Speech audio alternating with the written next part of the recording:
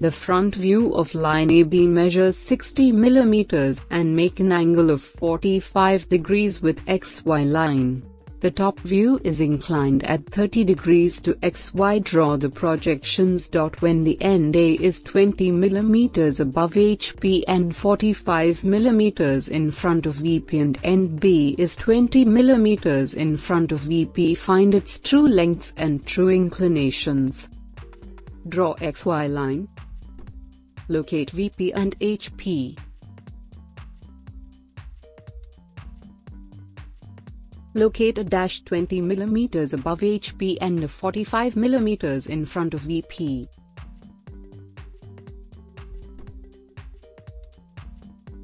Draw the locus line from A dash.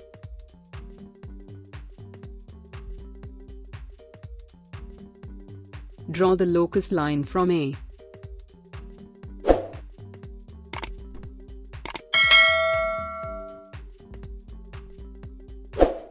Mark the dimensions that is above HP and in front of VP.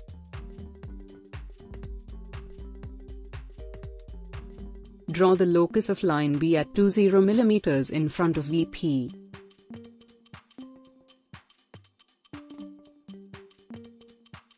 Draw the top view with an inclination of 30 degrees to XY line.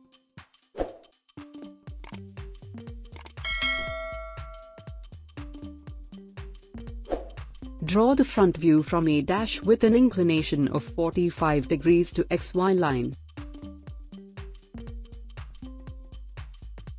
Connect B and B dash with an vertical projector. They should present on same line.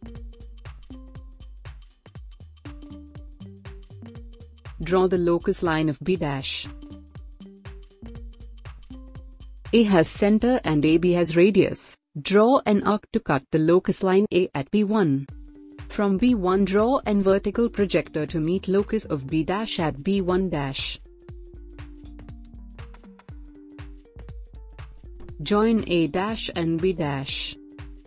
After joining the A dash and B dash, find the true inclination with respect to HP, that is theta. A dash has center and A dash and B1 dash has radius. Draw an arc to cut the locus of A dash. From B2 dash draw an vertical projector to meet the locus of B.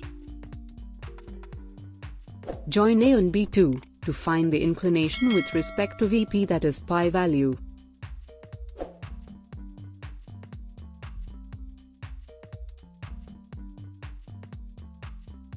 So inclination with respect to HP and VP are 41 degrees and 26 degrees respectively. Thank you for watching this video.